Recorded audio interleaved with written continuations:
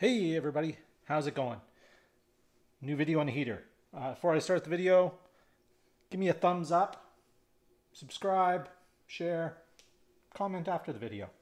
Anyway, on to the video. So it was recently my birthday and my wife got me a Princess Auto gift card, and this is one of the things I bought with it. It's a Heatstar 6,000, 12,000, and 18,000 BTU portable propane cabinet heater. Model number MH18CH. Heats up to 450 square feet, operates up to 72 hours, 20-pound tank minimum, tip over safety shutoff, low oxygen safety shutoff, 3 heat settings, quick assembly, indestructible durability. We're going to test that. Outdoor use, quiet operation. I want it for possibly use on the deck in fall evenings, maybe on the front porch. Mostly I want it for an emergency heater for the garage or the house. Just for emergencies. So there it is. That's what she looks like. Princess Auto has them on sale. They're on Amazon for $2.50 Canadian. Princess Auto had them for $1.99. I was looking at them at that price, and I almost pulled the trigger on it a week ago. And then the latest flyer, they were on sale for $1.49. So I grabbed it. So I'm going to open it up. We'll throw a propane tank on it. First we'll put it together and throw a propane tank on it and try it out. It does say outdoor use only. 90% of the people I see using them are using them inside. Use a little common sense. They do have low oxygen sensors. Maybe you got a carbon monoxide detector or something to go along with it. Whatever. It's up to you. I'm not telling you how to live your life or how to end it. Whatever you want to do. All right.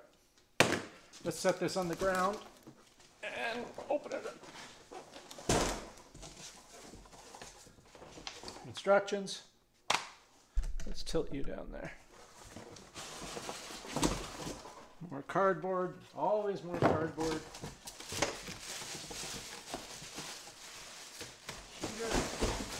Fairly light.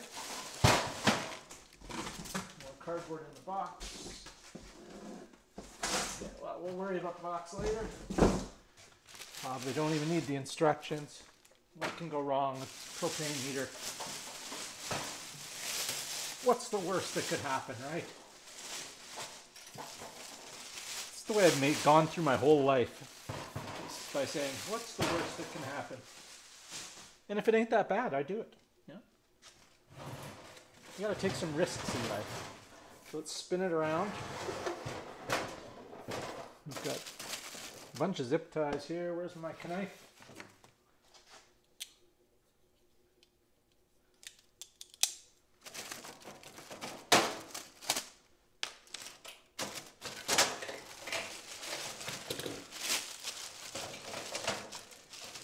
More zip ties.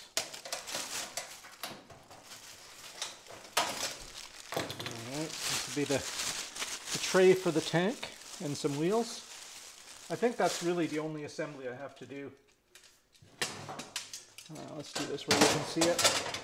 Cut off the zip tie here, holding the wheels, the bag of wheels to the tray.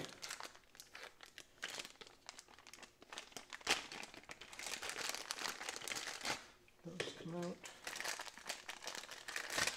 Those come out.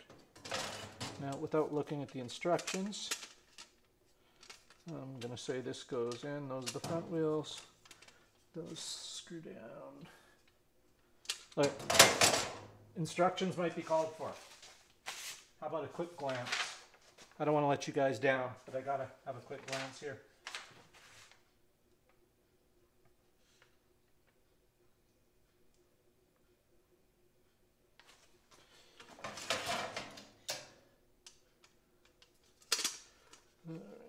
So what do these attach to? Is that thread? Let's get that out of the way. I need a light. My goodness. I'm going to guess those come up from... I'm confused. Okay, I'm going to pause this for a second and read. Hold on, folks. Sorry about that. I got it figured out. So here's the heater laying down on its face.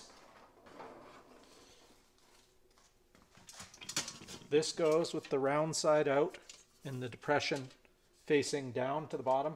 There's two little things that stick up that'll go into these slots, and there's two little things that stick up on this that'll go into these slots. So you can't really screw this up. There you go. So you put that in, and then you take these screws that you took out of this thing, and they go into these holes from the top side.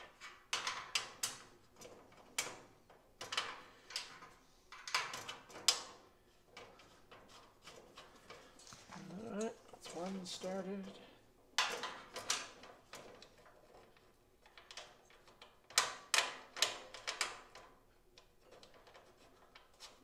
Two started. Let's tighten them up. Good old Weir screwdriver. Great screwdrivers. Tight. Don't over tighten it. You're only screwing into sheet metal threads, so don't go crazy. Don't go full ape on it. Okay, that's snug. Then you take your wheels here. Let's lower the camera a little bit. And there's two, you can see them kind of brass colored dealies on there. So the wheels thread right into there. They have a lock nut too that you can tighten up with a wrench. I will do that later.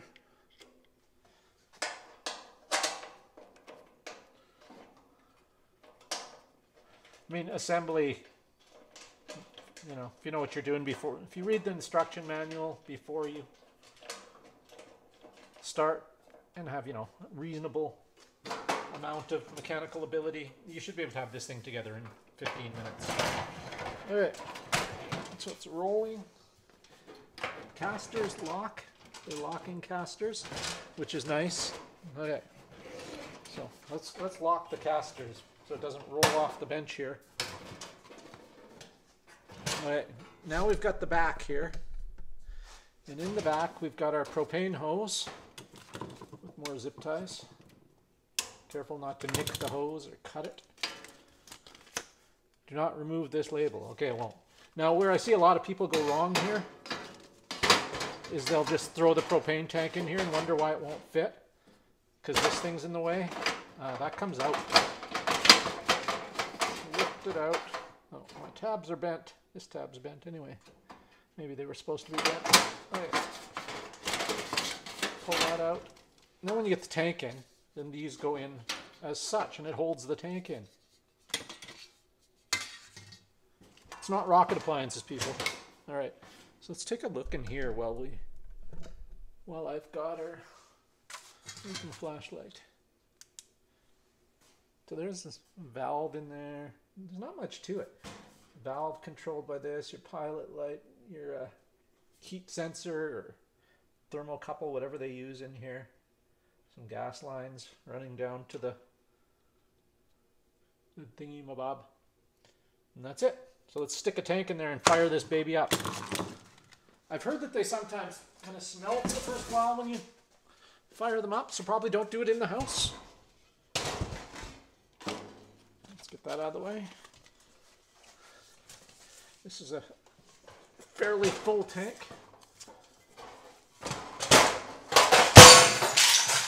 Holy Christ-a-roni. That was a whole bin full of miscellaneous little pieces of junk. Whatever. Let's put this on.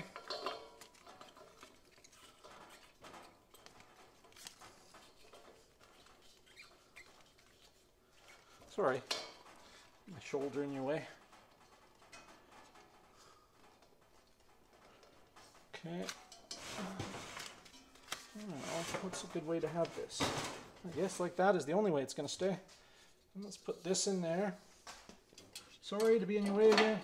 That side in. That side in. There we go. Alright, let's turn it back out here. I'll stop the video and set it up where I can start it. Alright folks, here we are on top of the machine.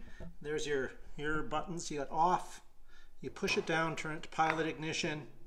Hold it for 15 seconds till the thermocouple heats up, stays lit. The pilot will stay lit. Then you can turn to low, medium, or high, and then back to off So I'm going to set you guys down where you can see.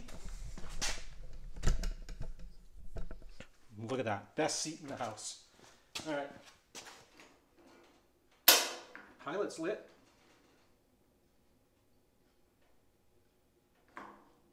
She's lit. Okay, let's turn it on low. That looks like the center panel lit. Let's see what that's like. Let's see. Let's try the temperature gun.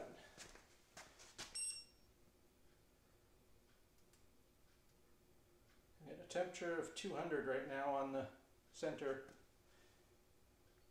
Let's take the temperature up there. That's at the top of the machine I'm just taking. It says 30 degrees Celsius. It's already putting out a fair amount of heat here. I'm about a foot away there and I can feel it. It's only started. Let's see if they'll turn off the lights so we can see it better. That looks kind of groovy. It'll only get hotter as time goes by. So that's low. We're at 300 degrees Celsius now on the face of that. Let's go to medium. Ooh, that's 2 burners. This is throwing off a lot of heat. Like a lot. Holy cow. If you had a fan on top blowing. Yeah, no, this thing throws a lot of heat. 2 burners and I can feel the heat 4 feet away easily. And above it, if you have ceiling fans blowing the air down, this would be fantastic. Man, that's a lot of heat. Too hot for the temperature gun. Just says error. Let's see how it looks with 2 burners lit. Pretty neat, eh? Alright. You know what comes after 2 burners? 3 burners. There we go. That's going to be hot. I think if I put this thing outside on my deck, on my front porch, because my front porch is covered, so the heat rising from this is pretty hot. I think low would be plenty. Wow, I bet you this thing would heat up this whole garage in winter. On high, you could probably heat up the whole garage or just turn it on low and maintain the temperature above 0. That's one of the main reasons I got it, was to prevent, like I've got paint, car paint and things in here that if frozen, it's no good. My heater died last winter at the end of winter. And I ended up having to buy a 240 volt electric heater to prevent things from freezing, which was just insane on the power bill for a month and a half. If this thing will work to keep it, good Lord, that's warm. Holy cow. See how that looks with the lights off. That looks pretty cool, eh? Whew. See, it's probably similar to like the Mr. Heater Big Buddy heater. I think it's about the same BTUs. The panels themselves, I think they're ceramic panels, are probably about the same size. It's just nice that it's in a cabinet form with rollers and you can roll it around. The top is not hot at all. This base gets a little hot, but this isn't hot. You can grab these sides, top, the back. I've heard people say they're worried about the tank. There's no heat coming through the back. I got my hands directly behind it on the tank inside. And it's not even slightly warm in there. Oh, whatever I did, I just shut it off. That must be when I rattled it, I'll bet you that's what shut it off.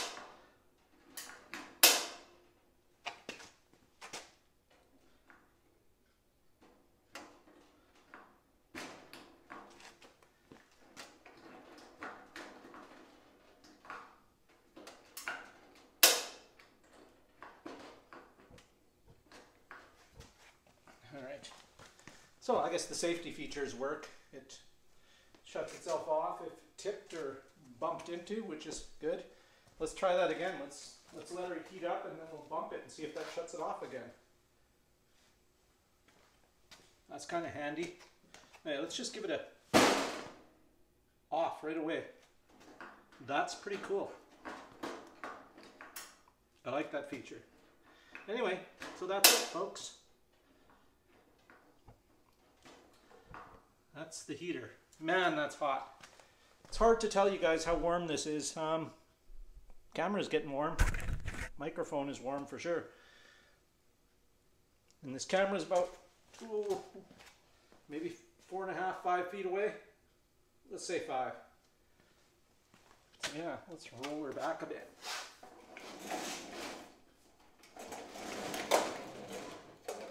Surprised this hasn't shut it off. Look at how red that is. Wow, this thing puts out a lot of heat. Works great, lights easy, does what it should. Let's see if we can turn it off again. That's so cool.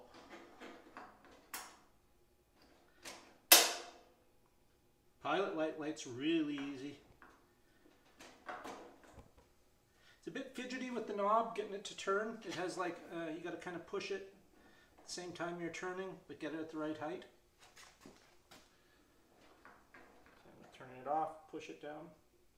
So that shuts off which panel? This one. That should shut off the other side. That should be all the way off. Turn off the gas.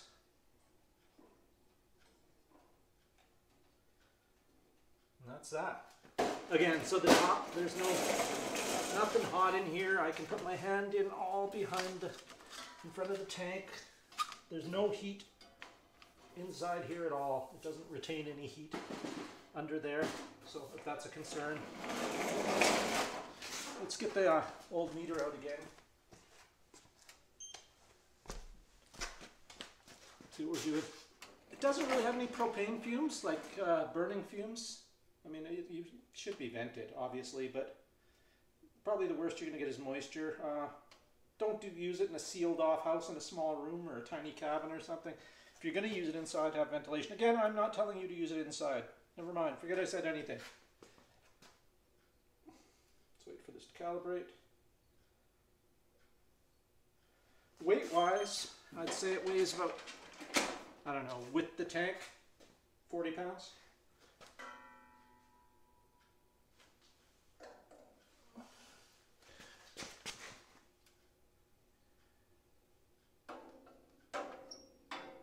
Accumulation of gas anywhere. There you go. That's it. So if you guys got any questions or comments, leave them down below. I will do the best to answer them to the best of my abilities.